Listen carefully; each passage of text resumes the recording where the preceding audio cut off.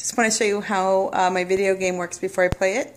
This is obviously the computer controls. And then, don't laugh, I'm going to create conductivity. I put a strip of aluminum foil on the ground. I didn't want to scratch the floor, so I have mats there.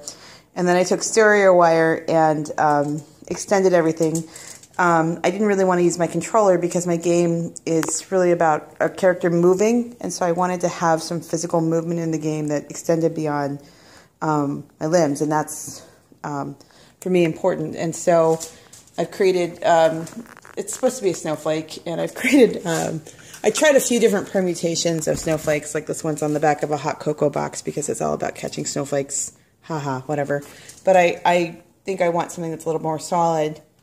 And then obviously there's the other one. And so I figure what I could do, ignore the messy house people, is I could have these extend as far as possible. So I purposely tried to make the wires longer. So I was thinking if I had a wider door frame, you could physically have your gaming person run from person to place to place, just like the character, the avatar in the game is running. And that was very much my intention, to mimic the movement in the game through the gameplay and through the controller.